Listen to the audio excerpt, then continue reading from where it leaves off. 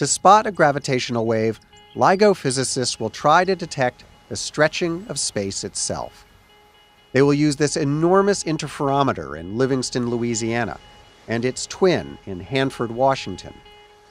Each facility has arms 4 kilometers long. Laser light bounces between massive mirrors at the ends of each arm. To look for the stretching of space, physicists compare the lengths of the arms using a technique called interferometry. If a gravitational wave stretches the arms by different amounts, light will be diverted to a photodetector.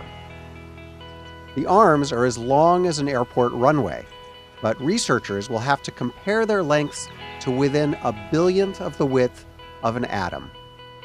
And to do that, they will have to damp out all sorts of bigger vibrations, including the sound of distant surf, the rumble from trains on nearby tracks, and the shaking caused by small earthquakes.